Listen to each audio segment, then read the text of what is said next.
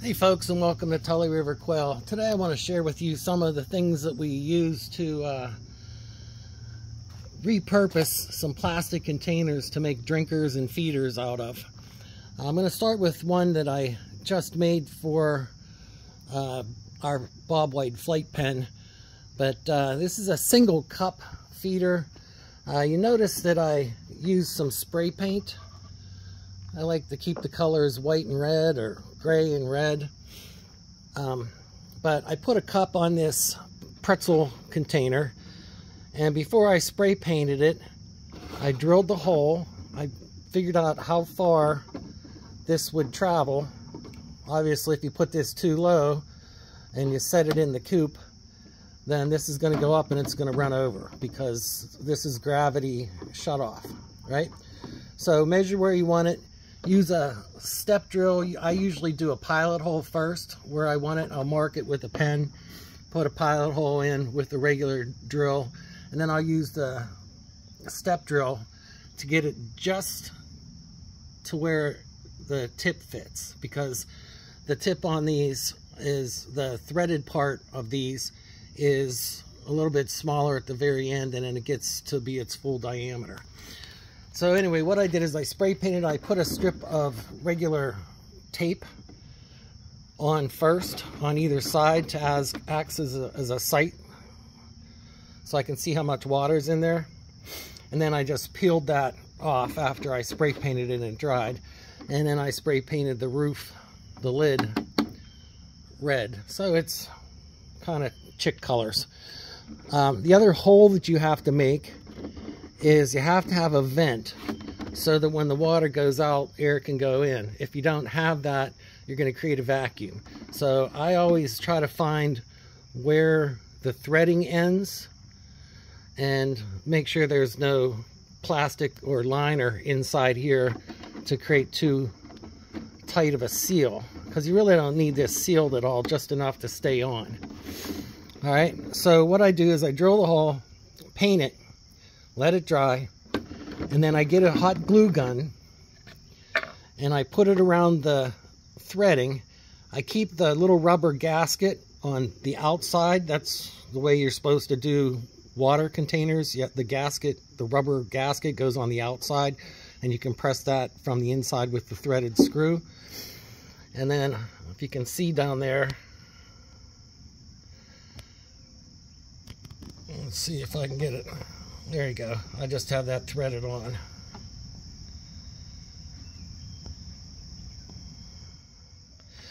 Okay, so that's one. That's a drinker cup. All right.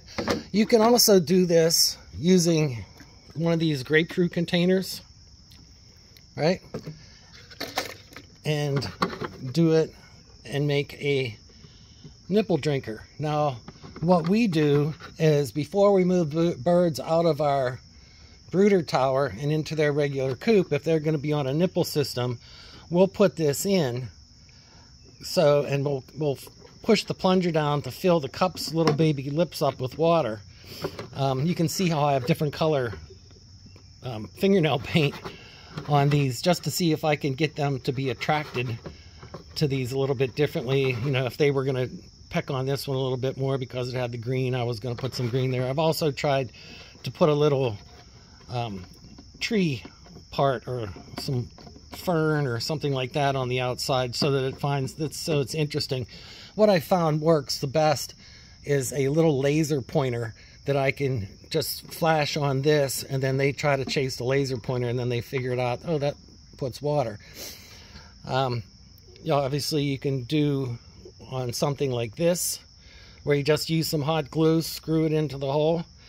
Now, what you want to make sure of is that you want this level to be where the birds can drink from it, right? But you also want it down as far as you can so you're not wasting all of this water. So usually what we'll do is we'll get some marbles or clean pebbles and we'll fill the base of this up just to take up space, and it adds weight so the birds don't knock it over. Like on this one, we'll fill this up with some marbles to about here, and that way the water level will be here. So again, since it's so tall, if a bird hits it, we don't want it knocked over and then not pay attention to it for a day or two and then whatever. If you have it like this, where you don't want to put too much weight in there, you can always put this on a little 4x4 block of wood or a piece of wood to lift it up so it gets into their sight level. Another one that you can do is a vertical drinker, right? And the problem with this one is that what we sometimes do is we'll suspend this inside a cage to train them for this kind of nipple drinker when they go to a different cage, and we'll tape a little loop on here and hang it like an IV drip.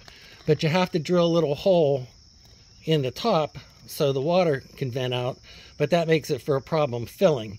So if you put a little hole up here and you take the lid off to fill it up, make sure that you keep your finger over the hole, and then when you put the lid back on and turn it upside down, that vent is there and you can just hang it up in your coop. All right, another thing that we do with a couple other pieces of plastic is, here is a scoop, a feed scoop that we made out of an orange juice container. Right, we angled the cut, kind of hit it with some sandpaper so that it's not sharp, and I actually heated this one with a little bit of a heat gun to make it smoother. But that makes a nice scoop out of buckets.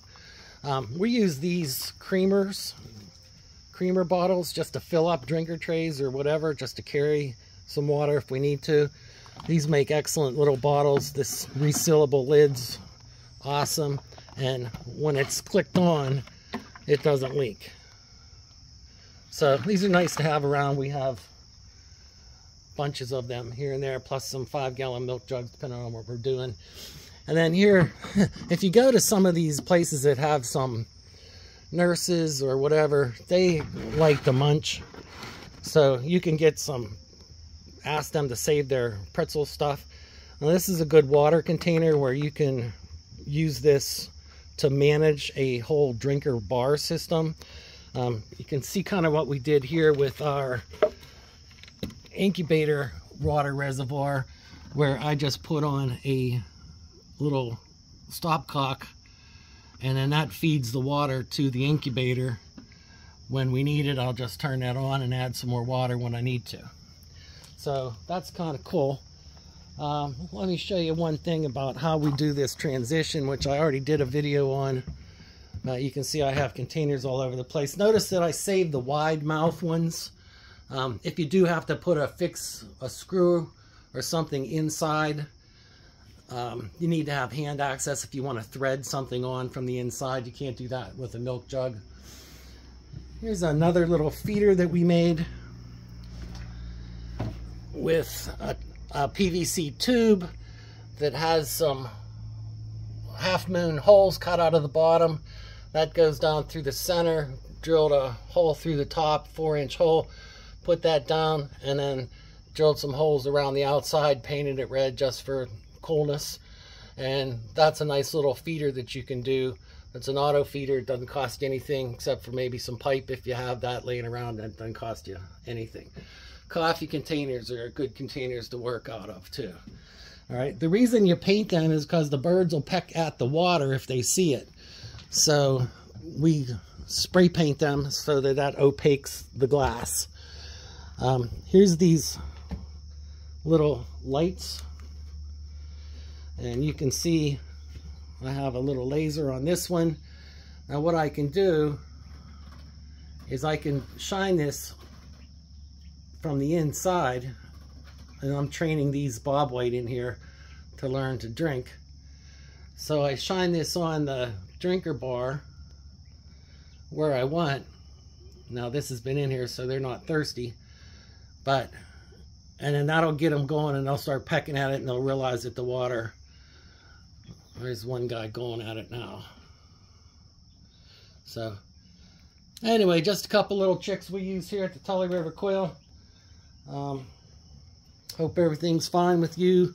Coming up with some tough times like it looks like in America. It'd be nice if we could all get together and start growing some more quail for folks who may not have access to food here in the near future, should SHTF So anyway, one thing we're trying to do is get more people to join the U.S. Quail Cooperative, usquailcoop.com or usquailcom.com.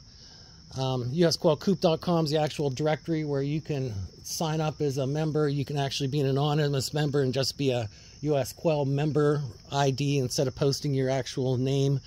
But that's a vetted service, a vetted way for folks to make sure you're selling good birds and make sure that the customers are vetted, so we're not getting inundated with spam and stuff like that. So this one last little tied container that I have with a little venturi that I have to a cup down here. So, and you can see maybe over here we have one that's from a a water drinker that we do to, I had that down in the flight pen, but I'm not using that right now. I need to get it cleaned up. Sometimes if you see there's some green down there, I'll put some Clorox in there, clean it out, then I'll rinse it out with some vinegar water, and then I'll rinse it out again just to get it cleaned up. But all right, folks, Tully River Quail over and out. Stay free.